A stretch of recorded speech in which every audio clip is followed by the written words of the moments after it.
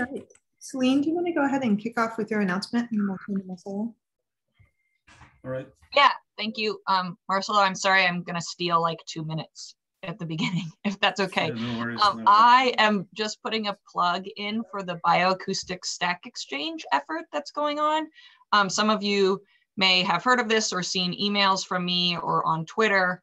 But basically the idea is if you if you like Google something in R or MATLAB, it usually takes you to Stack Overflow, and that's where you get answers question about coding or whatever, GIS. The idea is to make a similar site like that, but specifically for bioacoustics. And the idea is that it's freely available, it's archived, it's searchable, sort of like this question answer type site. And it's a huge benefit for science as a whole, especially for like beginning labs or people who are more disconnected from the bioacoustics community as it's getting more and more widely used. Hopefully that this would be a resource for the whole community. So to make it happen, we have to put through a proposal to the Stack Exchange people. And then we'll go through, we have to basically prove to them that we are this like vibrant, active community who wants to help each other. And so we tried to do this a couple of years ago, but we realized we didn't have enough support before we got started. And so this time we're trying to like recruit people early. So the idea is that we need active Stack Exchange users who either have 200 reputation points that basically proves that you've like answered or asked good questions on any of the Stack Exchange sites. So people who have those reputation points or who are willing to get those reputation points, we have a whole team of people who will help you do that. And so what we're asking is basically if you will sign up, if you're interested in either helping sort of as a passive helper who is willing to be a participant and join once the proposal launches, or if you're someone who wants to help recruit within your own science community, you'll sign up using the Google form that I'll add in the chat here. And then that's where you'll input your email and your Stack Exchange username if you have one, or go create one. And then we also have a Slack channel. Let me see if I can get that link too. Not to add another Slack channel to people's worlds, but you can join this Slack channel and get help for the proposal. We do like little weekly challenges to try and recruit people, and you can meet all sorts of cool people on there. So please join, sign up. Shoot me an email if you have any specific questions and don't want to join another Slack channel. And I'll put my email there. And I really hope you guys spread the word and join us. Thank you, Laurel and Marcelo. Absolutely. Are there any other announcements? All right, so our guest today will be Marcelo. He'll be talking about work that probably many of us know in various packages in R for working with bioacoustic data. Marcelo, you should have screen sharing privileges, so please feel free to go ahead and grab control of that whenever you want to. And thank you very much for taking the time to join us today. We're excited for your presentation.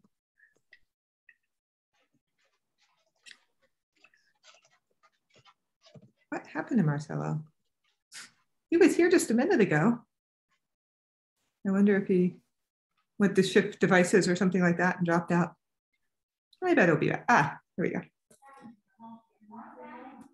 go. Sorry, I'm back. Oh, well, good.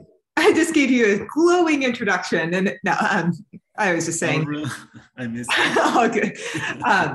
We were just saying that you've worked on our packages that lots of us have used in various ways, and we're excited to have you here today. You should, I think you still retain screen sharing privileges. I'll double check and make sure that you're still a co-host. Okay. Watch. All right, let's see.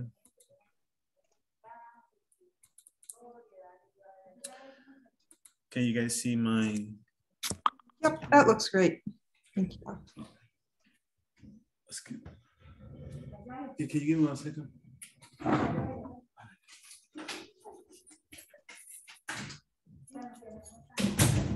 Sorry about that, guys. I'm at the university and they're doing stuff over here, so it might be a bit noisy, but I hope we can make it. So hello, everyone.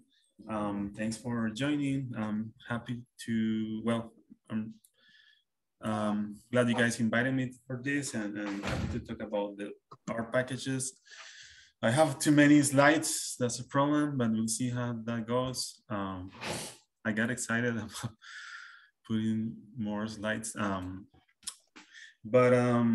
Yeah, I don't know what I missed the introduction, but yeah, mostly work, or I started developing these tools for trying to do my own analysis, and I've been working mostly with behavior and evolution of behavior. So that's kind of the perspective of everything I'm going to talk about today.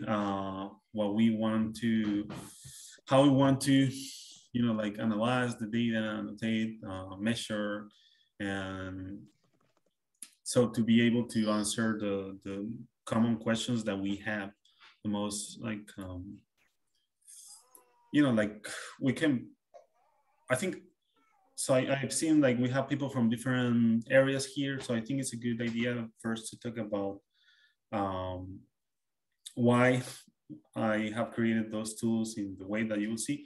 And it's because this is just to be able to answer these questions that we tend to ask in behavioral ecology, evolutionary biology, things related to you know, the evolution of these signals, of how animals, for instance, can vary those signals in space and time. When people talk about dialects or cultural evolution, things like that. And also trying to understand why they vary in those ways. Also, we, of course, want to understand the function of the signals and specific features of the signals, why some are you know, like lower pitch, higher pitch, more elements. And that's also a bit associated with this other question about the ecological and social factors that tend to favor specific features. Something that I added here is complexity, something that we are very interested in. Many fields are interested in understanding the evolution of biological complexity, and in animal vocalizations, that's also the case. And that's usually relating things about, you know, like if you have complex social systems, or you have like different environments, for instance, like more dense vegetations or things like that. So those are the factors that we try to understand how they affect the structure of the signals. And the important point here is that that last thing that I said, the structure of the signals, we want to measure those things as accurate as possible to be able to answer these things with precision.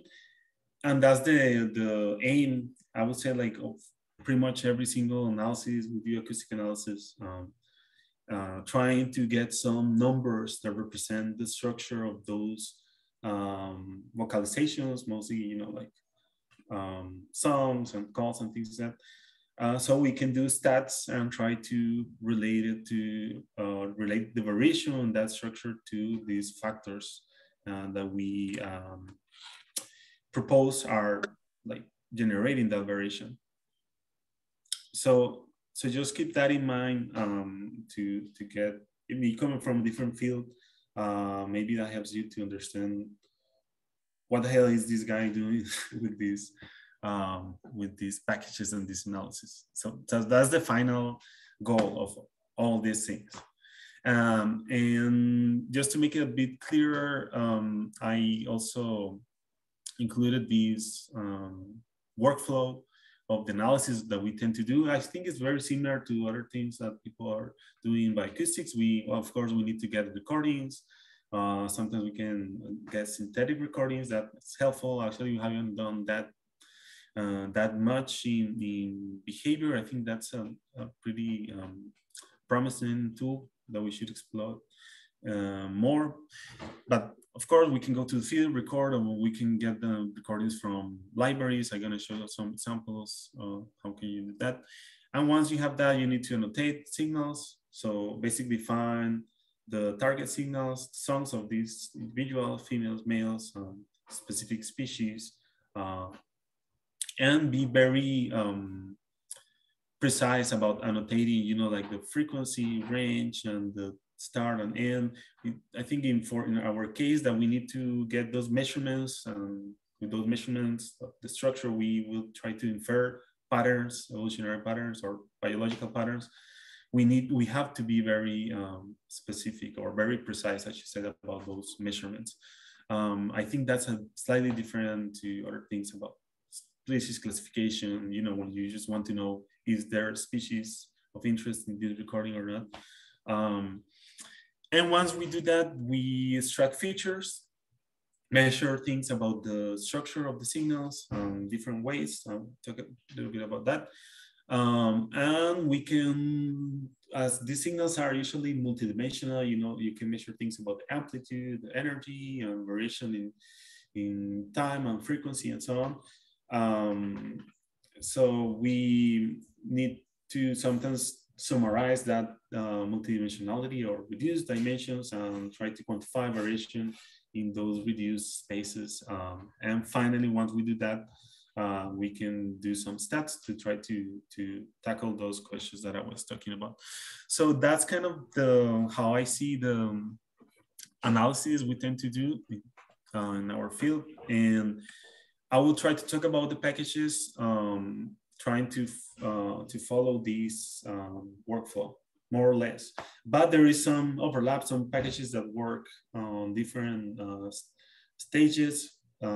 So this is just an idea of the packages that I will be talking about. So Warble R is probably the most, well, the one that people heard about is mostly for measuring things, but it can help at other stages. I will also talk about Array-Bin and OHM to get those annotations, and also about phenotype space. It's a new package that is helps to with this reduction of dimensionality, not that much with that, but with measuring things on those new projected acoustic spaces. That it turned out to be a bit tricky, and so we're trying to contribute with this sort of package to doing measurements a bit more friendly for people. And feel free to interrupt me and ask me anything at any point. Oh, there's one more package that I have creating spectrograms, like dynamic spectrograms called Dynaspec, that I will show you.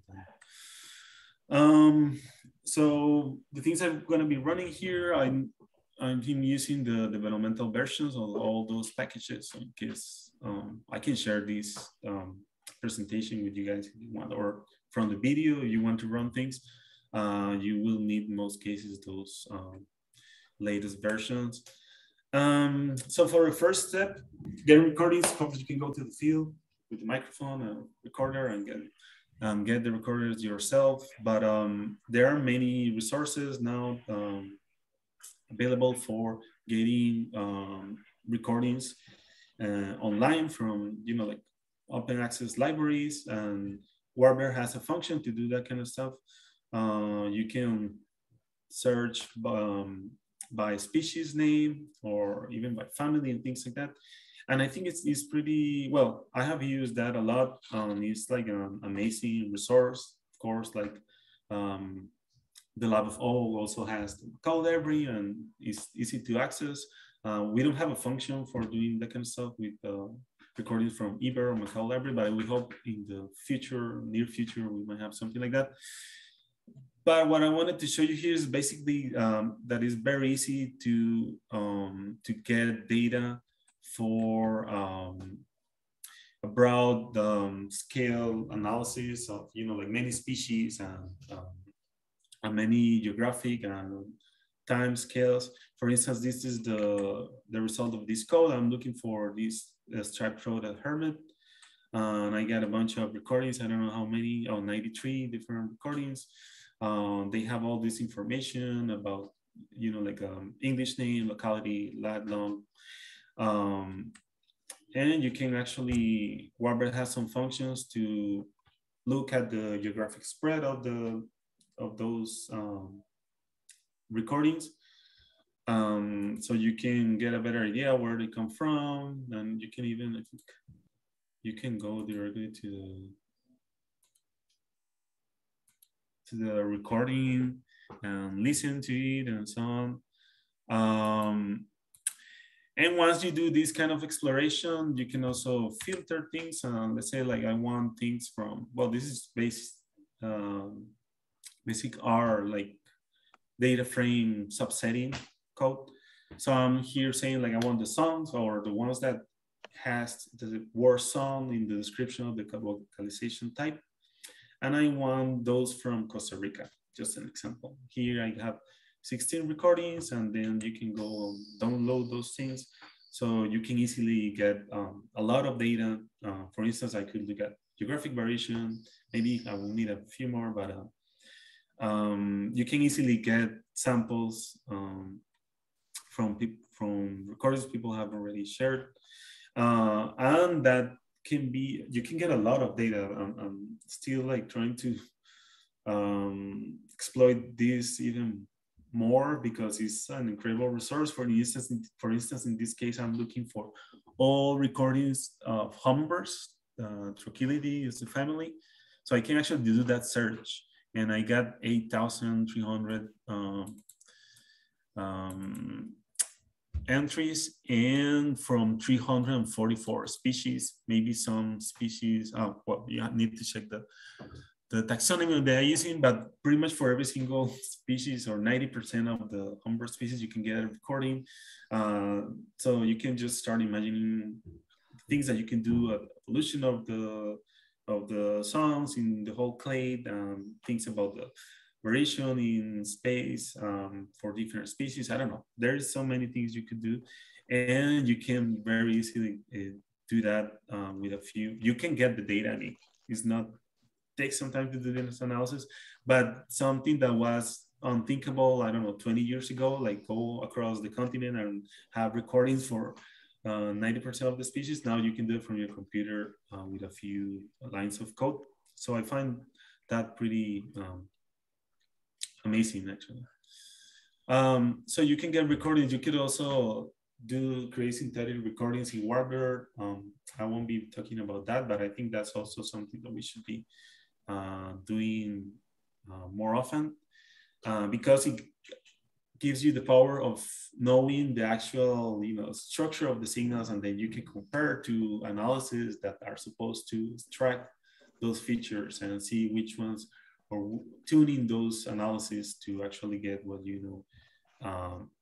should be found in the data. So that's how I envision we should be doing more, using more synthetics.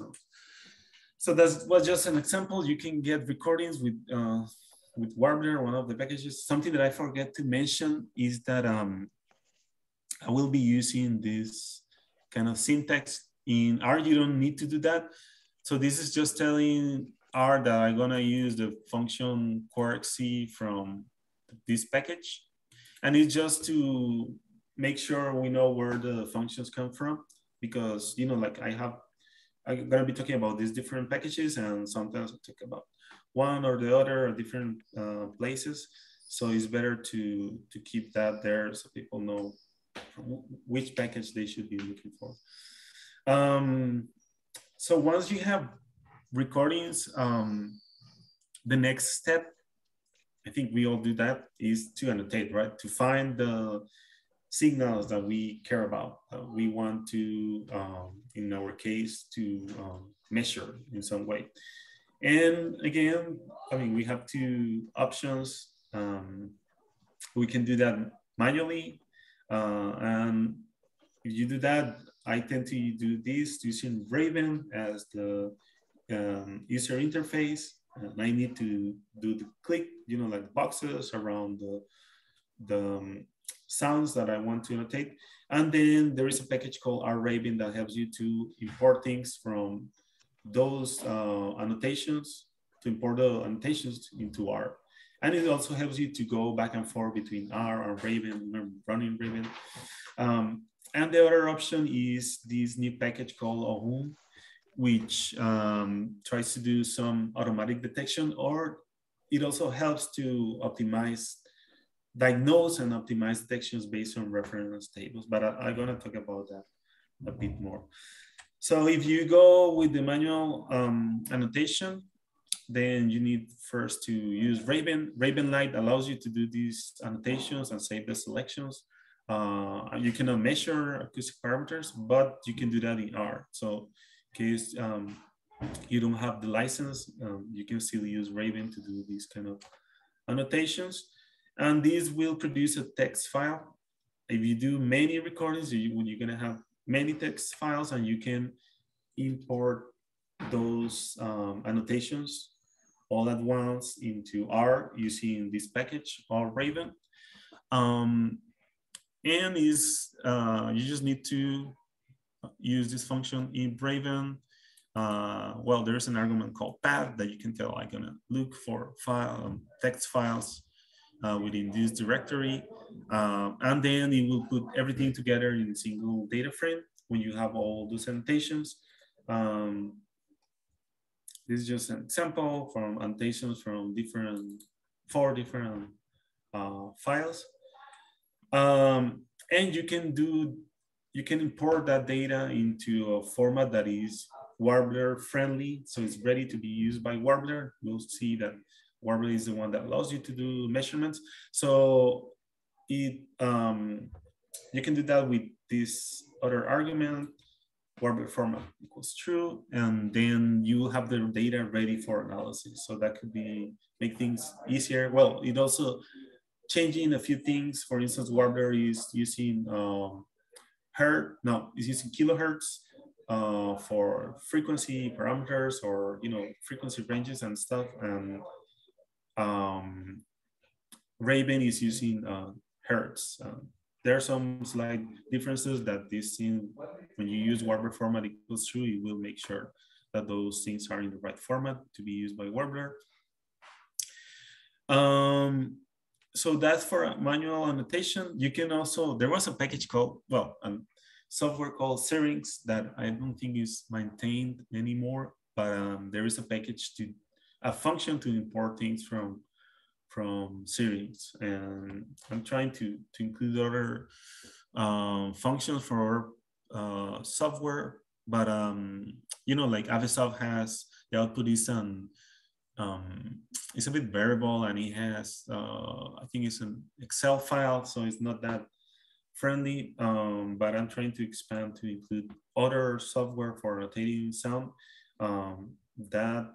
so you can use Raven as the default tool to get the data into So if you decide to do this automatically, you can also use this package Ohun. In fact, the functions that it provides for detection are functions that we have been using mostly in our field, like amplitude or energy-based detection, template-based detections. So those are useful for many of our goals, but are still, now they are simple compared to other things that people are doing with deep learning and machine learning and things like that.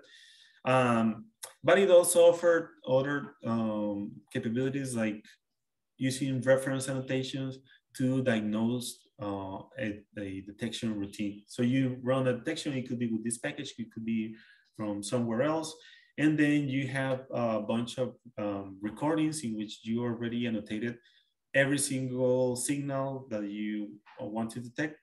Of course, that's going to be like a subset of the data that you want to analyze.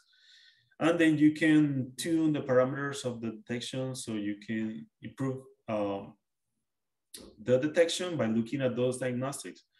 And that can be helpful, as I said, not only for functions from this package, but for things that come from our packages or our software that you can import into R.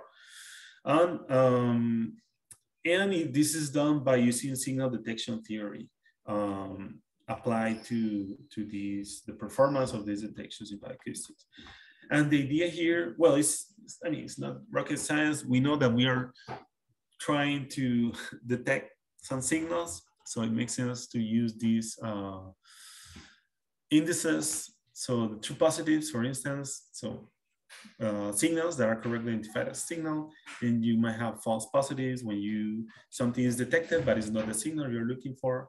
You can have false negatives when signals are not correctly identified.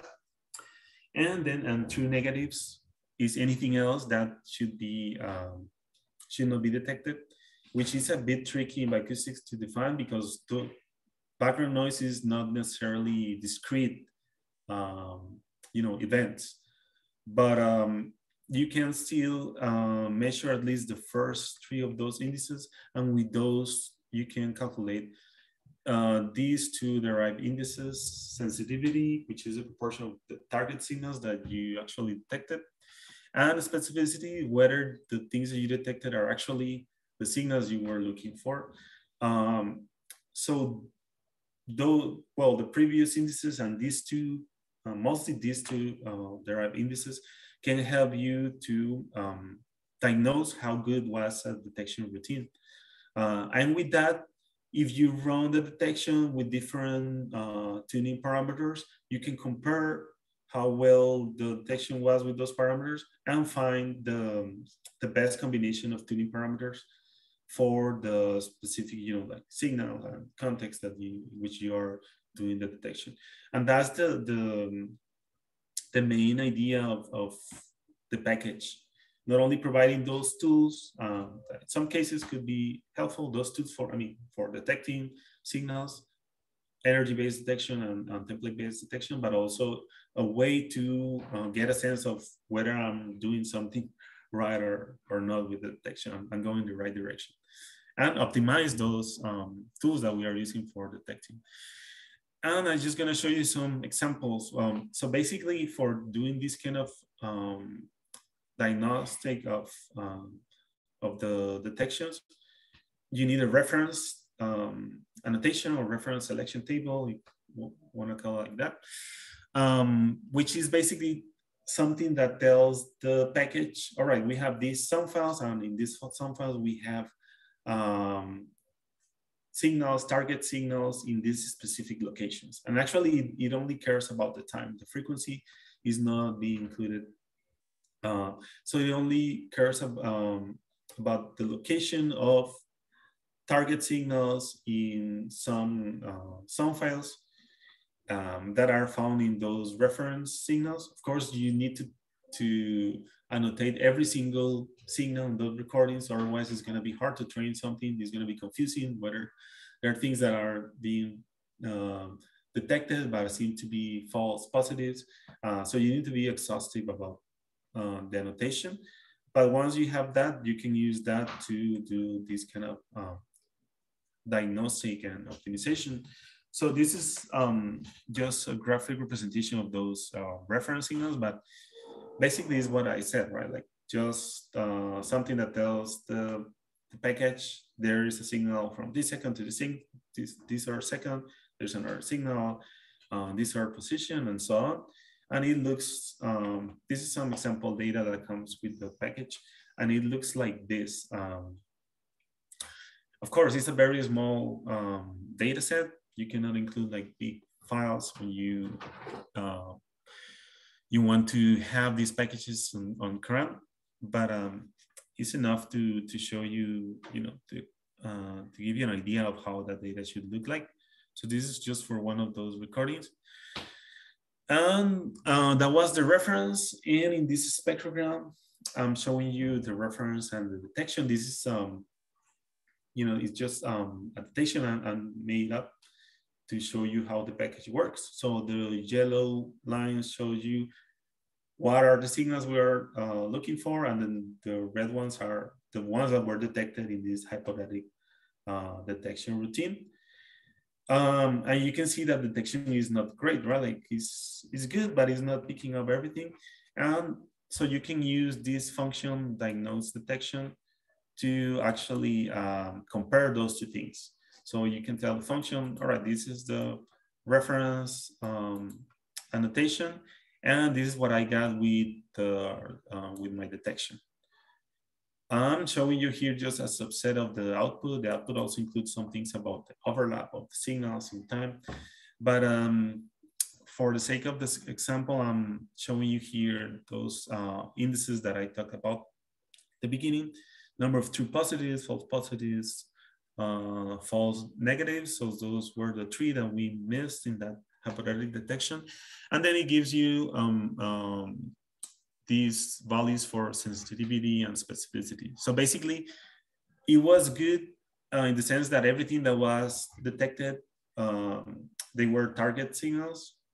So you don't have anything else detected as the signals you are looking for, but the sensitivity wasn't perfect because there were 3 signals. This is a very simple example in that we missed these 3 false negatives.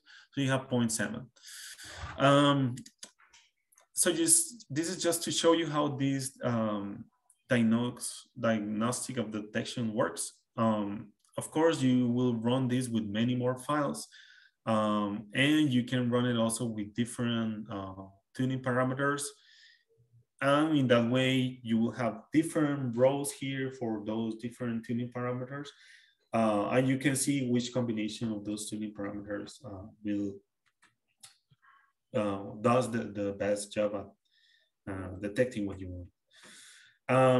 And this is actually an example of that. This is with the same example data. Here I'm running a template correlation or template detection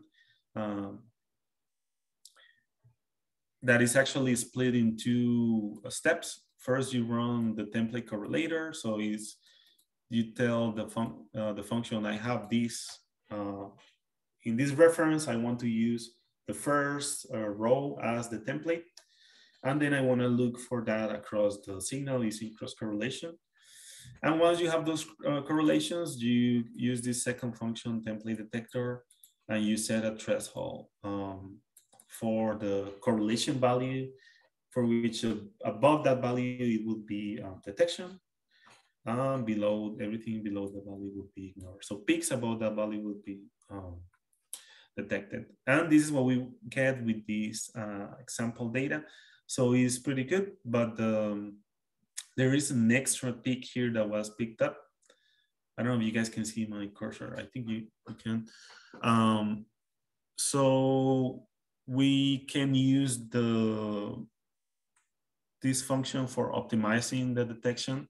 In this case, we have a specific function for template detection in which you can try different thresholds. Here, I want to try 5 different thresholds from 0.1 to 0.5. And you also need to tell what are in this case, the template correlations and the reference that you will use to compare the detection to this gold standard or perfect detection. And then you will get something like this, in which you have the tuning parameters. In this case is a single one because we're working with a correlation, cross correlation. So basically for each threshold, you get those signal detection indices. And we can focus on these, the last 2, sensitivity and specificity. But in this simple example, once you go above 0.4 for the threshold, you get a perfect detection in which sensitivity is 1 and also specificity is 1. So you pick up everything you want and you don't pick up any other signal. And that's the way that I propose these functions should be used. In this case, is only a single tuning parameter, but for the amplitude or energy detection, you can have many tuning parameters, and you can try different values for all those parameters and try every possible combination of all of the values of all the tuning parameters. And again, look at those indices to pick up the combination that does the best job at detecting your signals. And so you can do this with the functions that come with this package. Again, I said they're relatively simple to other things that are becoming available for detection of acoustic events. But you can still use the optimization, diagnostic and optimization functions for detections that you do with other software. So I think that can be helpful besides detecting things in R. Okay, So once you do that, you just need to pick up the best, in this case, the threshold that does the best job, or sometimes you have to, you know, like do some compromise between sensitivity and specificity if they are not perfect, but you need to pick up the tuning parameters that do the best job, and then you can run the detection in those parameters. If you have a subsample of training data, that will be the reference table and the sound files that you annotated that is representative to the whole data set you want to annotate. It should be, the detection should be as good as the one that you are getting with that subsample of training data. And that's the idea, right? Once you do this, figuring out which values work for my detection task, you do it with a subset, and once you feel fine, you can run it with the whole data set. At the same time, you don't need to do it manually. So this is what, the two ways in which we will do, or I will do these annotations when things are relatively stereotyped, or you have a good signal to narration signals. I would do automatic detection, otherwise I would do manual detections. But either way, you will end up with some selection or annotation table. Basically a spreadsheet or a data frame that has the name of the sound files and the location in time, sometimes in frequency, of the signals that you want to measure. In our case, right, like we want to extract some features from. So once you have that notation, the rest of the analysis should be more straightforward. And actually, I think we spend most of the time doing the annotations rather than doing the extraction of features, you know, like the quantification of the structure. And that's why we have been pushing for ways to share the annotations, right? Like it doesn't make sense that people is annotating the same sound files over and over again. And I still think we need to move in that direction. But anyway, so once you are able to get those coordinates where the signals are in sound files that you have, the next step is to extract some numbers that represent the structure of the signals, right? And you can do that with Warble R, which is, I think, that the main function, at least for me, is getting those numbers, measuring the acoustic structure of signals.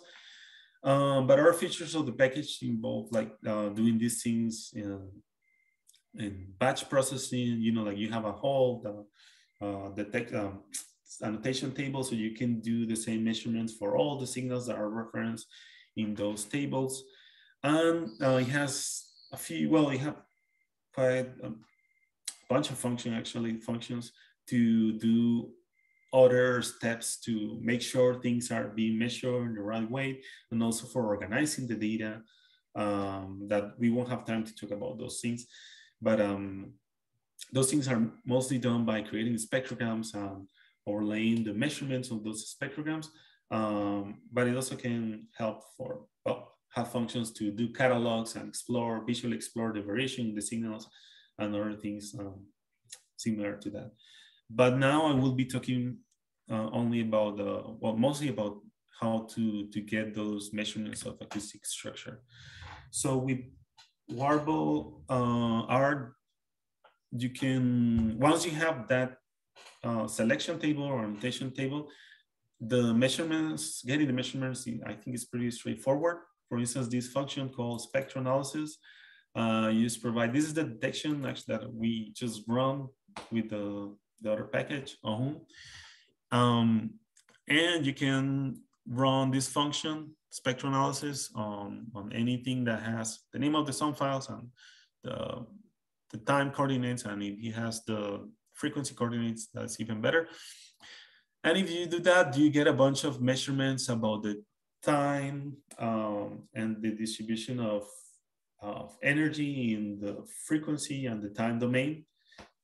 I think that's a way to summarize those things. So those things are measured on the spectrogram, but also on the power spectrum and the wave envelope. And I think it's like 24, 25 different measurements. That is basically quantifying aspects of the structure of those signals. And it does that for every signal that is referenced in your annotation table. So this is one example, just one line of code, and you can get those measurements. You can also measure other things like the male frequency capsule coefficients. These are some measures that are tuned to the psychoacoustics of human hearing, but they turn out to be useful in some cases for also quantifying structures of animal sounds. And again, it's just like a line of code, and you can get those capsules coefficients for the same signals that you have referenced in that detection table or annotation table. There are measurements that are pairwise similarity measurements. So it's not like an absolute value for each annotation, but it just tells you how similar each pair of sounds that are referenced in your annotation table are. One of those measurements is the cross correlation. You can use spectrographic or male frequency cross correlation. And it just gives you a number between 0 and 1, in which 1 is, you know, like they're this exactly the same, and things closer to 0 are they don't have they're not very similar, right? So this is a similarity matrix, not a distance matrix, but it's a triangular similarity matrix, just to keep that in mind. And the diagonal in this case is 1 because it's representing the similarity to itself for each signal. So this is one of those measurements that you can get pairwise similarity. And you can also use dynamic time warping distances. So this is a method that is used for comparing time series, and it's a bit more flexible than just comparing, you know, like the values that just running like a correlation for the, well, I should explain this better. So for this method, you first calculate the dominant frequency contours. So across the signal in time, you get the points in the signal that have the maximum amplitude or power spectral entropy, because it's being measured on the spectrum, on the spectrogram. And once you have those time series, so it is going to be just contours, right? How frequency changes through time. And you can compare those time series with this dynamic time warping. It's a bit flexible because it kind of accounts for, you know, changes in speed, like things that are similar, but in which the frequency changes just slightly later than other signals, that you still get some similarity. So it's a bit better than just running a correlation, and that's actually quite common when you want to compare time series. And you can do that with these with acoustic signals, right? Like you extract the dominant frequency contours, and then you compare those contours with dynamic time warping. Again, it's a single line of code, and in this case, you actually get distances. Again, a pairwise distance matrix, a triangular matrix in which the diagonal is 0. But this is also ready to be used for in further analysis. And one thing that I wanted to stress about Warbler, or something that I use a lot, and I think it can be helpful, is the extended selection tables. So you have these annotations that we were talking about in the form of data frames. You know, you have some sound files in some directory, and then you have this data in a text file or as an object in R, when you have those coordinates of time and frequency for the signals in those sound files. But with the extended selection tables, you can put all the data together in a single R object. So this is the class extended selection table. So you have the coordinates and also the acoustic data included in that object.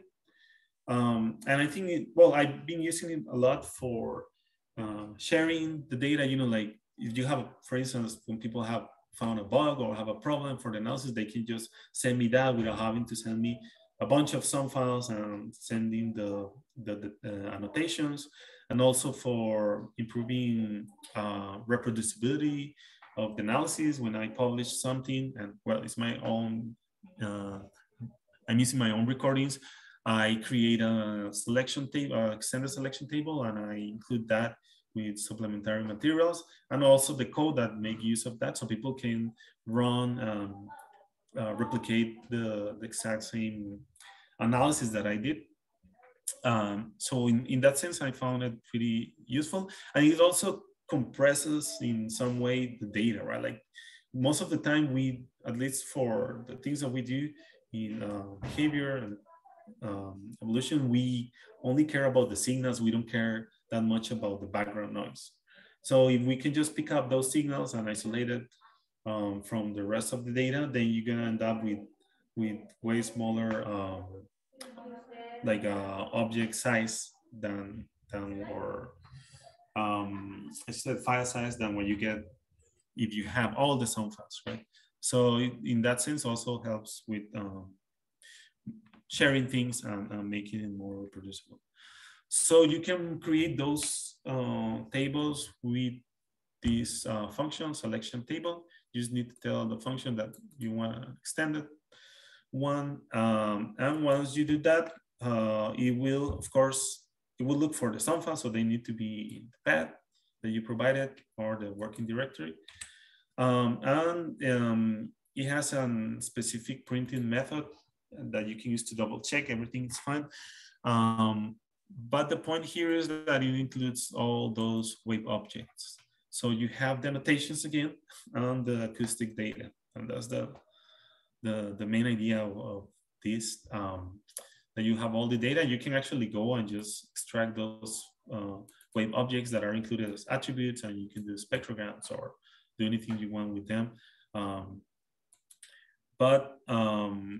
I found pretty helpful, handy to have all data together. And I think that's, in many cases, the sources of, problems when people are running analyses is the fact that you need to inform the program, in this case R, that you are working on these sound files that are located in this place. If you change something about the sound files, the names, the location, or you go back like 5 years later and you want to rerun the analysis, it's unlikely that things are going to be found in the same place or are going to be found at all. So that also helps with these kind of issues.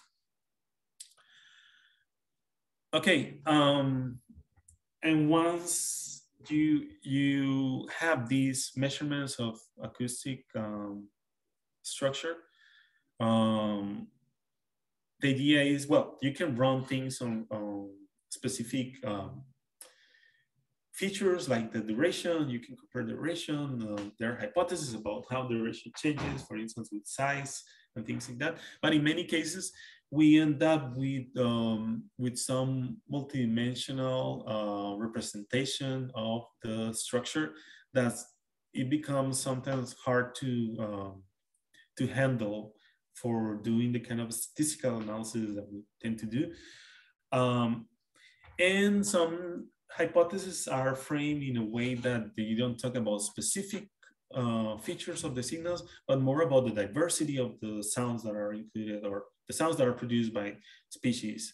And in those cases, we can reframe those hypotheses or predictions in terms of not specific features, but the spread of the signals of species in the acoustic space of the group or the individuals in the acoustic space of the species and so on.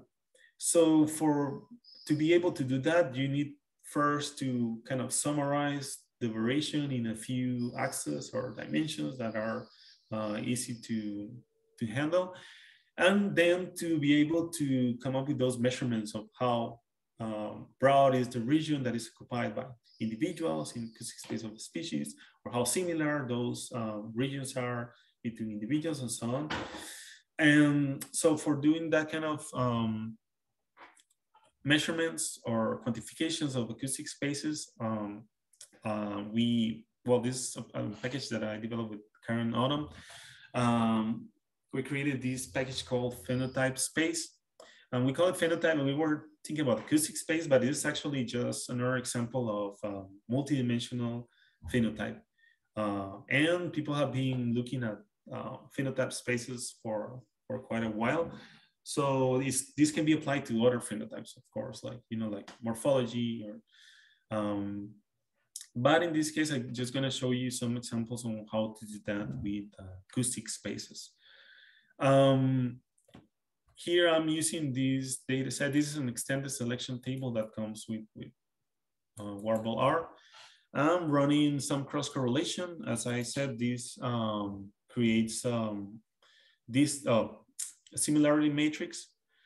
And with this package, you can change the format of those matrices and reduce dimensionality, and then try to summarize the spaces for subgroups of data that can be individual species and so on. So that's what I'm doing here with converting this triangular matrix to a rectangular matrix. So reprojecting the data in a couple of dimensions, if you will. And then I'm adding some labels to be able to tell the function that to which group each row belongs to. So this is some data about recordings of sound types in humber legs. So these are the labels that I added here. This is not that relevant, to understand like the biology of this, but I'm just showing you this so you understand the structure of the data that you need to be able to use these the functions of this package. So here I have 5 examples of 10 different sound types. Each of these label is the label of one of the sound types. So I have 5 samples for one of each. And just to get a sense of this idea of acoustic spaces, this is how this reprojected acoustic space from cross-correlation similarities looks like, and with the labels of the sound types. And this is the kind of data that we tend to see, and the distribution of groups that we tend to see with acoustic data. So there are some groups that are, like the examples of the signals for that specific group, in this case, a sound type, are closer to each other than to signals from other groups. But in some other cases, it's not that obvious, right? These are more like clumped together. So you need some measurement that can tell you whether they are actually grouped by, in this case, by sound type, or there is no actual pattern about the distribution of those signals in the acoustic space. And that's what we aim to quantify with the package, with this phenotype space. Well, there are several things that you can measure. Just gonna talk about a couple. For instance, you can measure the size of in this case, the acoustic space. So for each group, you will get something. Well, you need to tell what are the dimensions that you're gonna use to calculate that, and what is the grouping factor, right? So for each of those levels in that grouping factor, you will get measurement of the size. You can also get some sense of how similar those spaces are. This function space similarity gets exactly, well, very similar data, but the output is a distance or similarity matrix. Well, you need this other function from the same package to convert the output to that triangular matrix. And it looks like this. It's similar to what I showed you about distances before. So basically how similar each pair of those signals are, and the diagonal is 0. So this is a bit abstract, but I'm gonna show you, well, explain an example, well, a study what we did in which we used these metrics, and I guess it will help you to get a better sense of how we can use this package and these measurements to understand patterns in animal vocalizations. So this is something we published last year on the dimorphism in the songs of fairy wrens. So these are birds are found in Australia. And females, they have songs that sometimes look as complex as the songs of the males. So we wanted to understand what factors, as I said, well, social or ecological factors were like favoring or promoting the evolution of those complex songs in males and females, and why sometimes they are similar and why sometimes they are not that similar. And here I'm just showing you the species that we included. And as you can see in the spectrograms, the songs can be quite complex for both sexes. And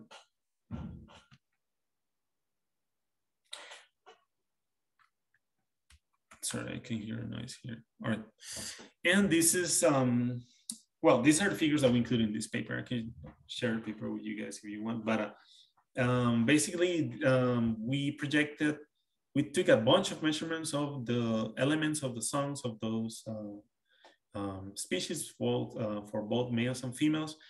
We projected those measurements, well, reduced the dimensions and projected those songs in the acoustic space for each species, and then compared the well, different features of the acoustic space for males and females to get a sense of how that dimorphism, song dimorphism evolved. I won't talk too much about the findings here, but that's basically what you will do with this kind of package. So some things what we found is a relationship between the acoustic area overlap. So how similar the acoustic space of males and females were seems to increase when you have higher male survival. But we found the opposite, and I'm talking about these graphs over here, these scatter plots. The second one is the male survival in the x-axis, and I don't know if you can read that, but it says in the y-axis acoustic area distance, and it decreases with male survival. And we found a similar pattern with latitude, in which at higher latitudes, the size of the acoustic space for males and females became more similar.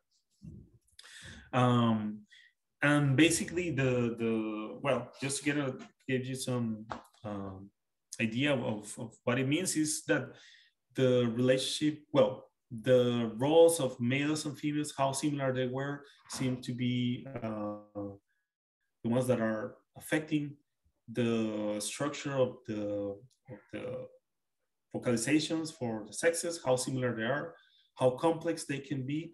And in the way that we did that is by quantifying those acoustic spaces and comparing those acoustic spaces with the tools that I just talked about with this package phenotype space. And I think I'm over time here. The last thing that I want to show you is this last package. It's called Dynaspec. Actually, it's with a lowercase d. And we use it like the very last thing you're gonna do when you do study is to present that. So we wanted to have some fancy spectrograms that to show in presentations. So that's basically what this package does. Like you can use different color palettes and have these dynamic spectrograms. I don't know if you guys can hear that, but you can also play the sound and show different scales, the variation in the structure of the signals. So the public can get a better sense of what signals are you talking about. And I think that's it. Yeah, so just to mention my collaborators. So I have been doing this with many people, specifically with Grace Smith Vidare. She is a co-author or with the package Warbler. The package Dynaspec, I did it in collaboration with Matthew Wilkins. And many of the tools that I have been talking about, they have been developed by, brainstorming analysis of how can we do this better. And it hasn't been just me, this is by interacting with many people, including my PhD advisor team, right? And when I was doing postdoc at the Lab of O, it was an incredible time in which we have a lot of time to talk about those things, and many of these ideas actually came to life during that time. And that's it. That's all I have. Awesome. Thank you so much, Marcelo. That's really cool to see. There's a lot of features in there. I didn't know that it had all that capability. In the chat, Yenyi Lu asks if it's possible to share the ODM 2021 paper. Oh, sure. Yeah, I'm gonna put it there. If you're on the Conservation Bioacoustics Slack channel, that could be a venue for doing that, or just the link here. Okay. Sure. Yeah. I'm gonna share. I realize that we're about time, and if anybody needs to go, please feel free. If anyone has questions and wants to stay on for a few minutes, Marcelo, do you have a few minutes to stay on for questions? Yeah. Hi, Marcelo. I had a question. Firstly, I'm a big fan of your Wobbler package. I've really enjoyed using it throughout my PhD. Cool. Thank you. I had a question about the selection table feature that seems to be consistent across a lot of the packages you've written, including R Raven and Wobbler, and then you're using it in the other packages that you described. So the question I had was for some of the annotations that were previously made on Raven, which don't necessarily follow the format of the selection table that you require for the Wobbler packages, are you thinking of adding any functionality so that I can use some of the annotations that were previously made, essentially to run other functions that you've created, like the DFTs and other analysis that's there in Wobbler? So I feel like I run into this error where it needs to be this particular format. Yeah, I'm just wondering if that's something that can be accommodated. Okay. Sorry, I missed the part of where those selections came from, or why they have a different format.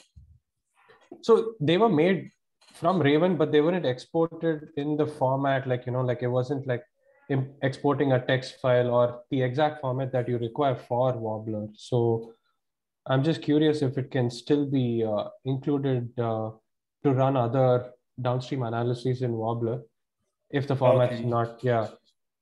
Yeah, that's a good question. They could.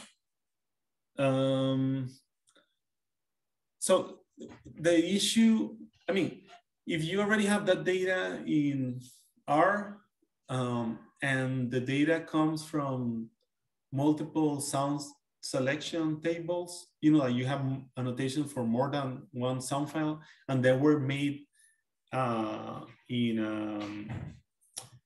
like in this view that you can concatenate several sound files in Raven, then it gets a bit tricky to get the actual time positions of the signals in the original recordings.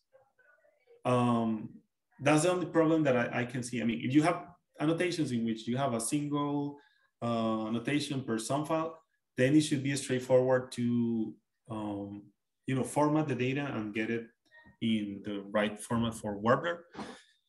But in those cases in which you have more than one sound file annotations, then the Raven does some modifications of the, well, not the modification, but the time that is being included represents the time in the whole, like the line of sound files, concatenated sound files. So the times in the second sound file, like the start and begin and end, I don't remember the names in Raven. Yeah, begin time and end time. They will be the time in the second sound file plus the duration of the first sound file in that sequence of sound files, and so on, right? So if you don't do it, if you don't compare that with R-Raven right away, and you import that into R, then it's gonna be hard to do that adjusting of those parameters. Well, mostly the timestamps. That's the only issue that I can see. But for the rest, I think it should be straightforward. I don't know if you're thinking about an R-Raven function that can, not only importing things that come from a text file, but also reformatting objects that you already have in R. If that's the case, I will ask you to add an issue in GitHub. I mean, if you feel comfortable with that, if not, just send me an email. Issues make more pressure to developers because you need to deal with it. And just explain what you just did, or I mean, it doesn't have to be like very thorough. And I will keep that in mind and try to add something for that in the next version. Okay, thank you.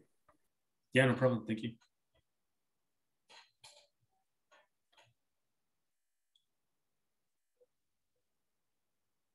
I see a question here in the chat.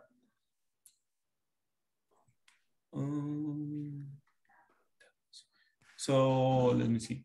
For the phenotype space part of the talk, what does the numbers in the matrix tell us? Yeah, thanks for the question. I'm sorry about, I think I included too much stuff, and then it got a bit saturated. So this is for the matrix. Well, I guess you're taking, yeah, the slide 39. So DNG is asking, what does the number in the matrix tell us? In this case, we're using this function space similarity, and like the overall point for this is to get a sense of how similar the acoustic regions of different subgroups in the data could be, like species or individuals in the species acoustic space, how similar those regions are. And there are different methods. So one of the methods is that, well, the one that I'm using here is centroid distance. So basically you calculate the Euclidean centroid of the cloud of points for each group. And then you measure the distance between all pairwise distances between those centroids. And the idea here is that things that, subspaces for which the centroids are closer, they should be more similar, or they should be found in a more similar region of the acoustic space. So if you look at this, this is, well, one way to read this is this sound type, which could be a species, right? Or it could be a population. This, yeah, I think this makes things a bit harder to understand, but this is just one label for the groups that you are comparing. This one is has an acoustic space, occupies an area of the acoustic space that is more similar to this one, to SAT F1, than to log D1, for instance, right? This number is, no, sorry, the other way around. This number is lower, the distance is shorter, they're more similar. So BR2A1 is more similar to log D1 than to SAT F1, for instance. And that's the way that you will read that. But the point here is that it gets, like when you have all, in this case, we have just 10 levels for these groups. It can get very dense, the output of the quantification of this. And that's why we need ways to do that systematically and to get data formats that can be easily input into, the tools we use for statistical analysis, for instance. Does it make sense?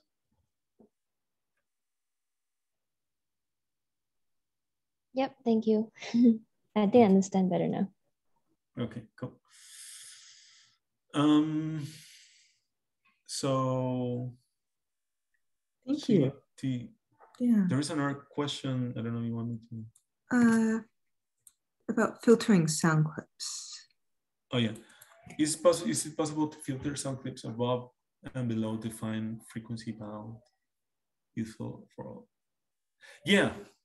The way that I see this applying like filters is by using well, band passes, right? That's the way that we call them.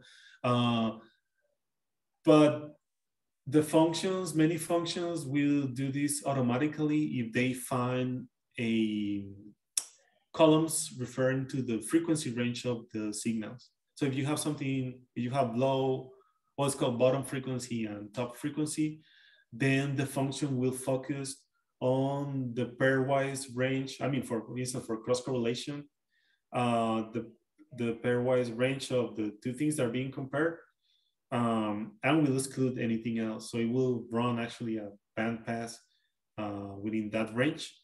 So it's actually filtering out sounds that are out of the range. I think the argument, well, the functions, most functions have an argument called BP for band pass. So you can modify that. You can say, oh, I want all comparisons to be within the same range, or you can do it in a pairwise manner. And if it's not like a pairwise metric, you know, like spectral analysis, where you have like spectrographic features, you can use the same argument to do this kind of filtering.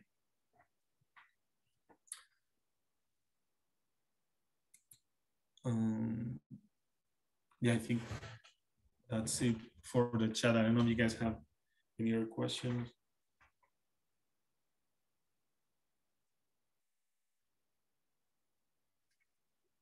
All right. Thank you so much, Marcelo, for taking the time to join us and for the really interesting presentation. That's been a lot of fun. No problem. Thank you, Laura, for inviting me. Yeah. Are you on the, if you wish to be on the Slack channel, sometimes you'll get some follow-up questions and things like that there, but we can coordinate on that offline. Oh, cool. Yeah, I will try to join. I think you shared that link with me.